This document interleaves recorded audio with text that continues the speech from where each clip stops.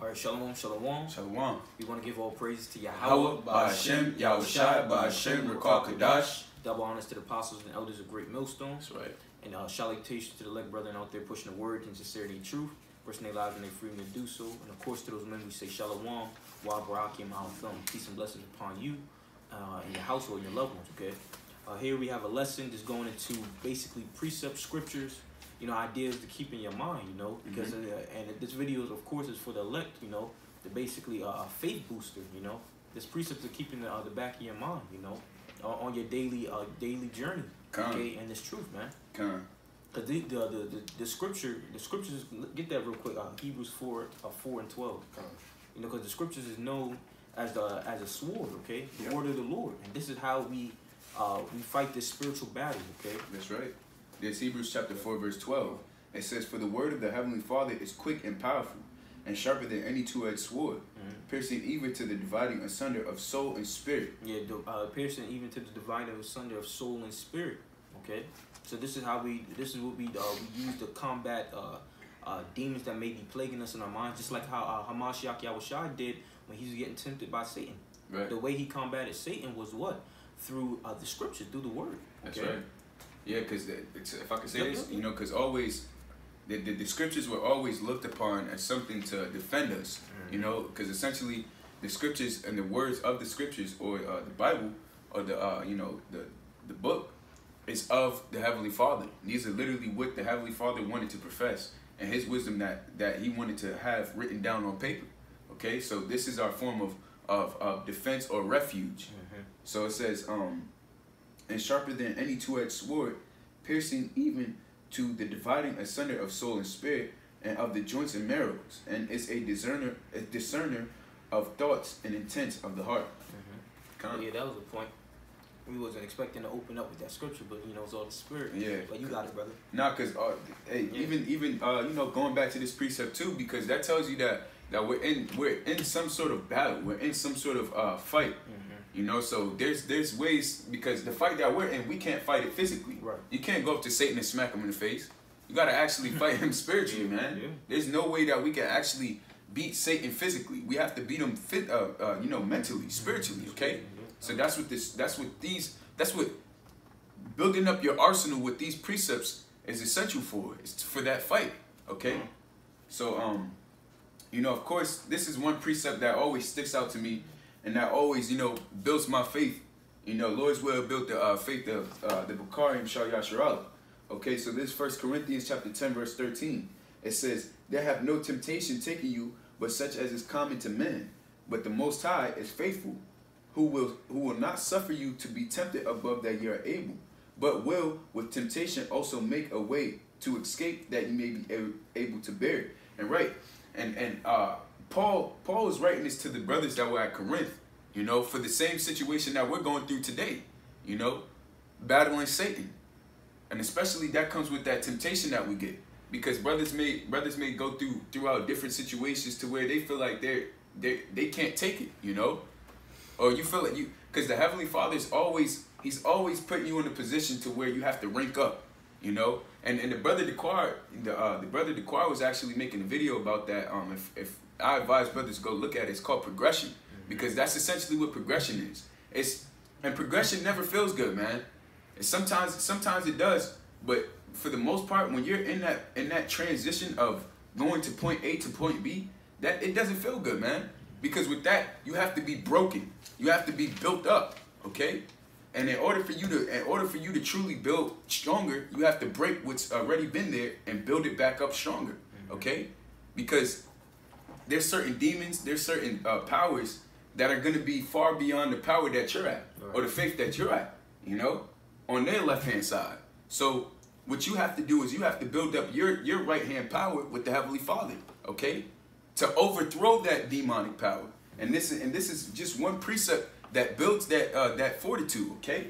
Because it says, "There have no temptation taken you, but such as is common to men." So everything that the Heavenly Father has put us through in this flesh is common to men. The reason why is because brothers before have been through it. Just look at Paul for an example.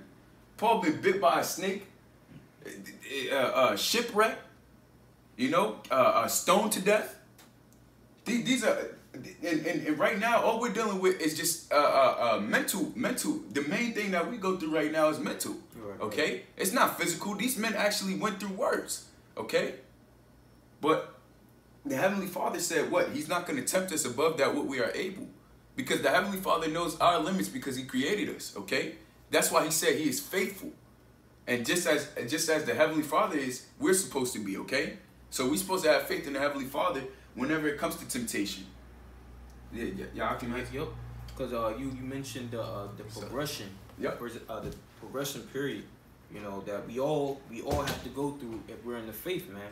And of course, you know that progression period doesn't feel good. Mm-hmm. You know, but it has to be done. You know, you could liken that progression period to going to the gym. You know, lifting heavy weights. You know, it could be strenuous, if that's even a word, on your body, but at the end, you know, there's a result on it. Yeah. There's a result to it, and that's likening it to us, because the scripture says we're gold. Okay.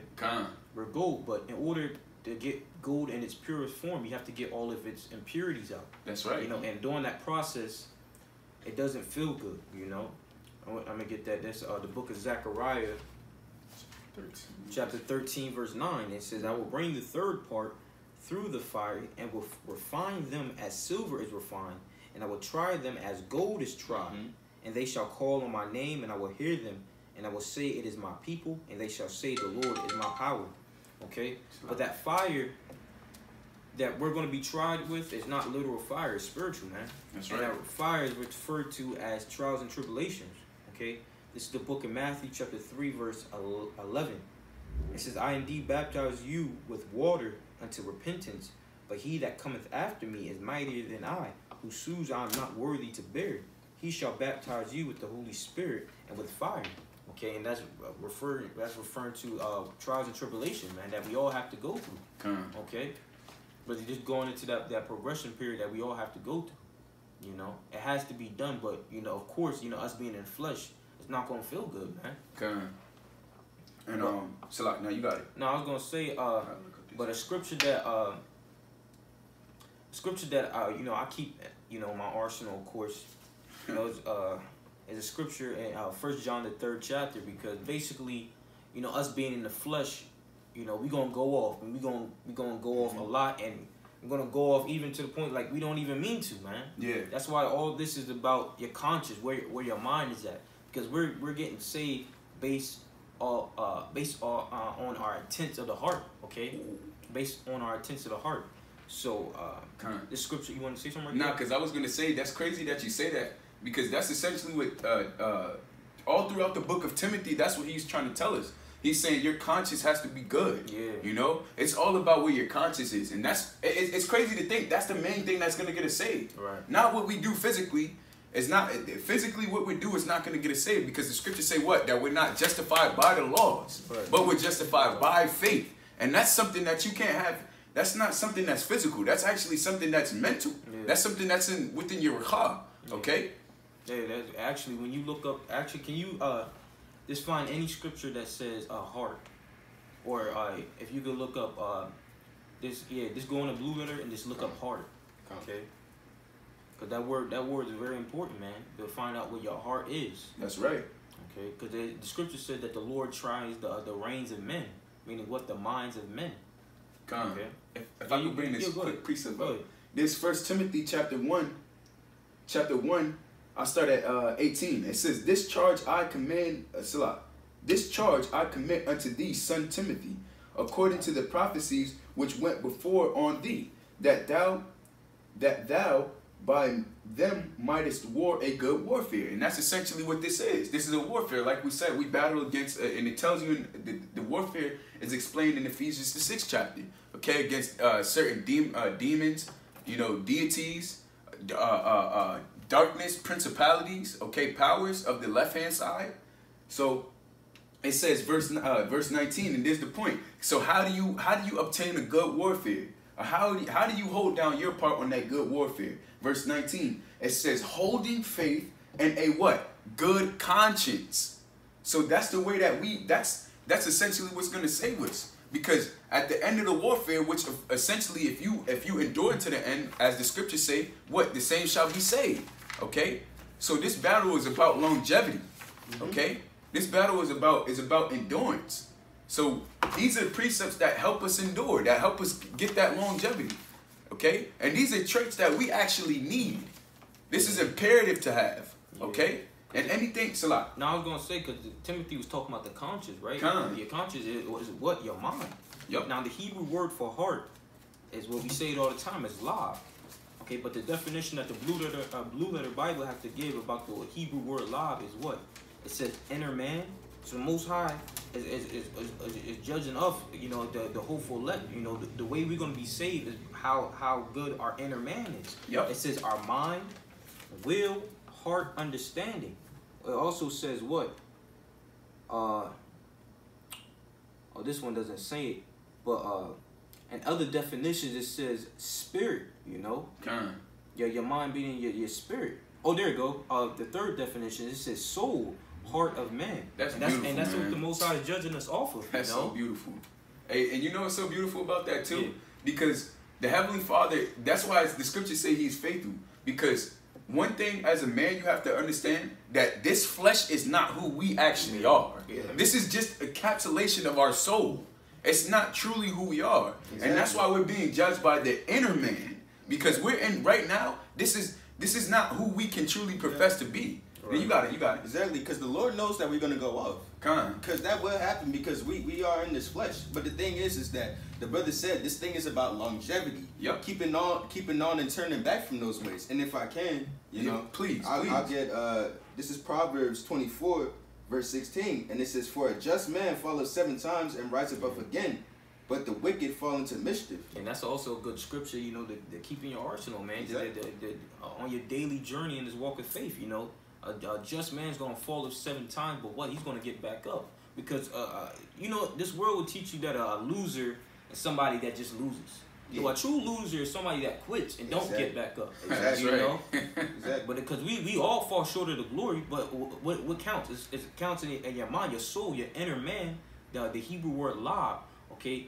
And if it's in your mind to keep trying to the best of your ability, you know, Lord will the Lord have mercy upon you. That's what it's all about. Because what does Scripture say?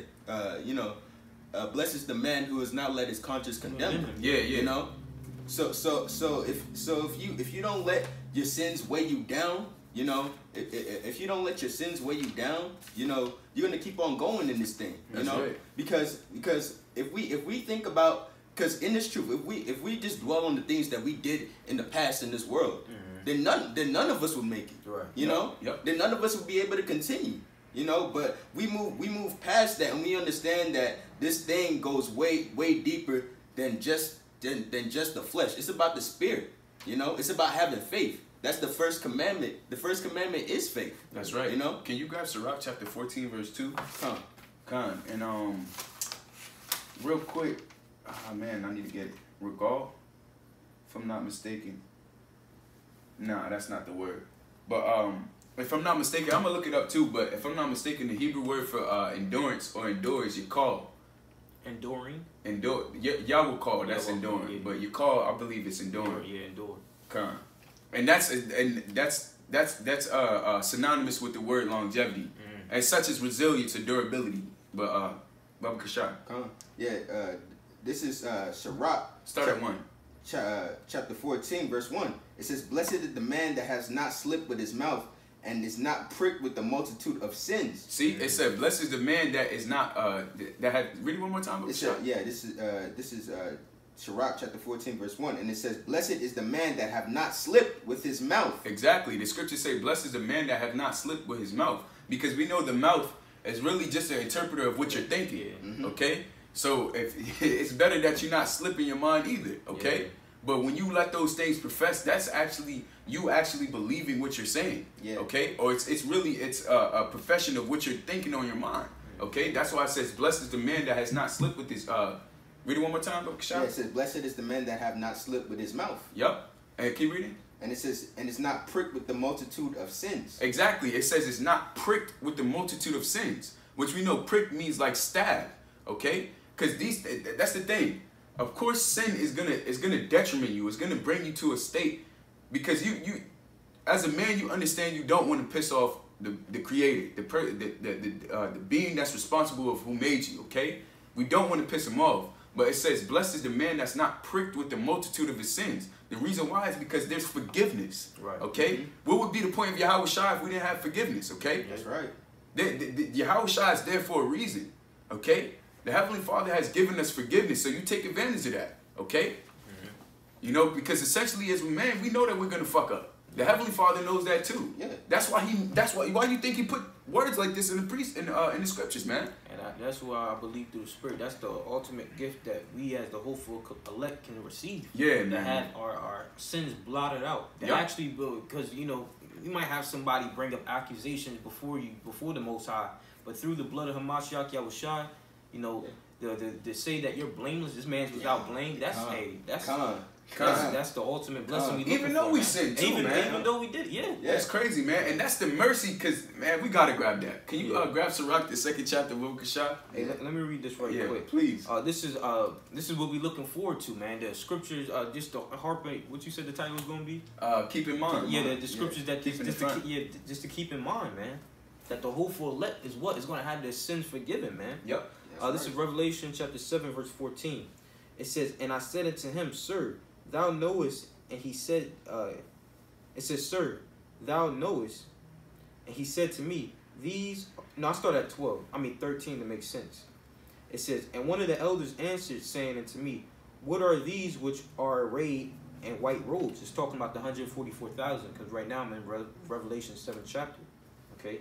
So it says, what are these which are arrayed in the white robes? Whence come they? And white represents purity, okay, to be basically blameless, okay? Verse 14, it says, and I said unto him, Sir, thou knowest, and he said to me, these are they which came out of great tribulation, and have washed their robes, and made them white with the blood of the Lamb, okay? And that's what we're looking forward to be made white with the blood of Hamashiach Yahushua. And that word white means to be pure, blameless, okay? Also, another one right quick. Yeah, it also means to be without stain. Yeah, without stain. And what is that stain? It's sin. Yep. You know? That stain is sin. To be found without stain. That's a good definition, man.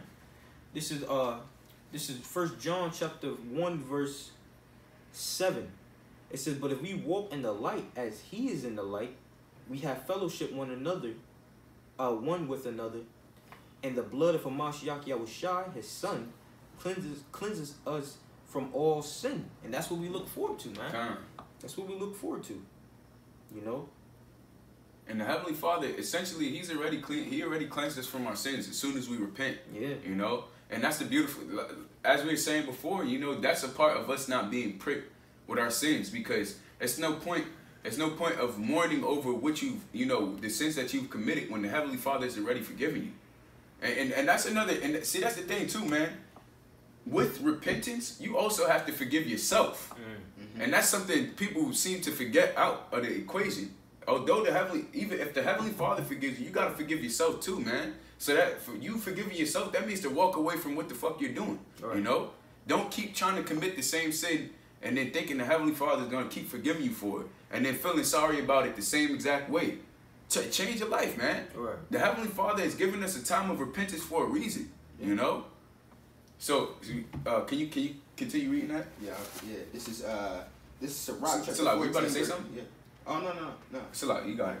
Yeah, this is Sirach chapter 14, verse 2. And it says, blessed is he whose conscience have not condemned him, and who is not fallen from his hope in the Lord. And that's beautiful, man. Who has not fallen from the hope in the Lord, man. That means keeping your faith, man, or your I'm a one. Yeah. That's the main thing we always talk about, man. That's the main thing that matters to the Heavenly Father. I'm a one, man. Okay? Hey, read it one more time. Yeah, Khan. This is Ecclesiastes, or Sirach chapter 14, verse 2. And it says, blessed is he whose conscience have not condemned him. Exactly. And your conscience is your what? Your inner man. Or your spirit, your ruchah, okay? Yeah. And that can be your lob too, you know? Your spirit is the actions that you play out. Your lob is what you think, okay? So either or, it says, blessed is the man whose conscience has not condemned him. Right. Because and that's crazy, because that's what we were talking about the other day when we were coming back from camp. Right.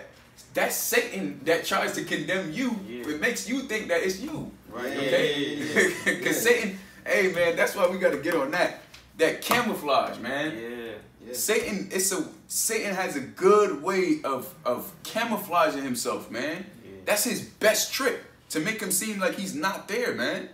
And essentially, when your conscience is condemning you, that's not really your conscience. Right. That's Satan fucking with you, man. Yeah. And that's why you have to discern the difference between you and yourself. And the brother said, and that very wise words too, man. Any thought of wickedness is always of Satan. Mm-hmm. The Heavenly Father made us to be perfect, man. And you got to understand that we're perfect as men. So any thought of unrighteousness, any thought of wickedness, that's Satan. That's not you, man. So that's why I said, blessed is he whose conscience have not condemned him. Because essentially, Satan is going to make you condemn yourself, okay? Mm-hmm. The Heavenly Father is not giving you those thoughts. That's Satan, okay? Because he's the one tempting you. So, That was it on that? Yeah. I believe so. Yeah. Was it a little bit more than that? Yeah, I was gonna finish it. And who has not fallen from his hope in the Lord? Come. And you know that's the main point right there. You know, because keeping that faith, that's what's gonna keep you going. You know, having faith that you will be saved, having hope that you will be saved. Absolutely. That's what's keeping everyone sitting at this table going right now. Right, it's right. that hope that we're gonna be saved. Yeah. And that's exactly why we have to continue in this thing and keep pushing forward, even though we committed sins in the past. You know. Come on. Yeah, that's beautiful, man. Because we're going to get saved off of, you know, basically we've been harping about is having a good conscience before the Lord, man. Because the Lord sees all, man. Yeah. So, you have something? Yeah. Go ahead. Actually, I found a word for you, for enduring. Go ahead. And this is pertaining to Thahayim, or Psalms chapter 102, verse 26. It says, they shall perish, but thou shalt endure. And the word for endure is imad. Imad. Okay? And that's the word that, that's the word that I've actually been looking for a minute. Hey, Tawadi Halba Shemel Shai. But those, that's the word that you can start, you can actually pray for whenever, you're going through a situation. Ask the Lord for, Imad. Nathan Yad Imad or Nathan Now Imad. Okay? Come on. That was it on that? Yep. Yep. So this is my next precept. This is a precept to keep in mind. To keep in your mind on your daily walk of this faith of ours. This is 1 John chapter 3, verse 18. It says, "My little children, let us not love in word, neither in tongue, but in deed and in truth." That's right. Okay, because what a lot of people misunderstand is that love is actually action, man. It's not just some word that you say.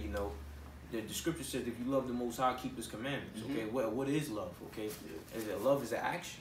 Okay, it says, my little children, let us not love in word, neither in tongue. Okay, so don't just say it, but it says, but in deed and in truth. Hereby we know that we are of the truth, and shall assure our hearts, meaning what? The Hebrew word lav, before Him. Okay, your conscience. It says, for in our hearts condemned us.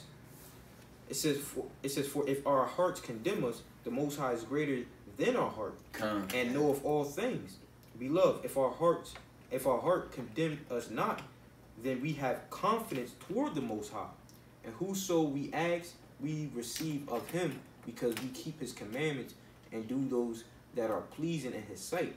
And this is His commandment, that we should believe on the name of His Son, Hamashiach Yahushua, and love one another as He gave us commandment. That's right. Okay? And it said, but he that keepeth His commandments dwelleth in Him, and He in him. And hereby we know that He abideth in us by the Spirit which He had given us. And that's the important part, man. Because it says that to believe in the name of Hamashiach Yahushua, His Son, it says that to love one another as He gave us commandment. Okay, and that's the important part, man. Loving your brother, man. And you're supposed to love your brother as you do yourself, man. That's right. Hey, these brothers you see at the table, man. Hey, these my brothers, man. I love these brothers, man. That's right. And if a brother is in need, you try. Of course, you may not have the funds for it right away, but you try to the best of your ability, to help. That's helping right. the body of Hamashiach Yahushua. Because we're all part of the body. That's definitely true. Got that scripture that you quoted. Good. If I could say this real quick. Yeah, you got it. No, because I was going to say another important part of that precept is that the Heavenly Father said He shall dwell in us. Yeah. He and Him, He in them, and Him and us. Okay? So what you have to start to understand is that the old person that you were is nothing to the Heavenly Father. That's dumb. The Heavenly Father could give a fuck less about it, you know. So when what makes us important, or what gives us substance to our life, is that the Heavenly Father has actually put Yahushua in us, okay? And that's something that a lot of people can't encapsulate. That's something that a lot of people can't withstand. Because with the Heavenly Father putting Yahushua in us, we're able to maintain that. And that comes with certain conduct. And that's the reason why we have a ruler class mentality. We're talking about the man that created the earth. Yeah. We're talking about the man that created everything in front of you, man. Yahushua gave Yahushua charge over everything, man. Yeah. He gave him preeminence over everything. And he dwells within us. So you have to act as such, you know? Khan. Go ahead, brother. This is the book of 2 John, verse 6, and it says, "And this is love, that we walk after his commandments. This is the commandment, that as ye heard from the beginning, ye shall walk in it." You know, and that's what the brother was going into. That is real love, and that's showing love unto the Heavenly Father, and that's following the law, statutes, and commandments. You know, that's showing. And Yahushua said himself. He said that the two greatest commandments was what? To have no other gods besides the Heavenly Father Yahweh, and to love your brother as yourself. Yeah, man. You know, those are two great. He said, upon these hang all the law. You know. Because just think about it logically, man. How the hell are you gonna say you love the Heavenly Father when he's put himself in another brother and you despise your brother? That means you don't truly love the Heavenly Father. Because the Heavenly Father dwells within the next brother, okay? So his traits, the Most High is given, or Yahushua is a part of, or he's given a part of himself to this brother. So that means you may hate the right hand, or you may hate the left finger, the left fingernail, you know what I'm saying? Because we're all part of one body, man. So that's why we're supposed to love each other as such. Okay? Because the Heavenly Father has unified him. He has unified us in his name. Okay? So that's why we ought to love each other. And you know, that doesn't even come in.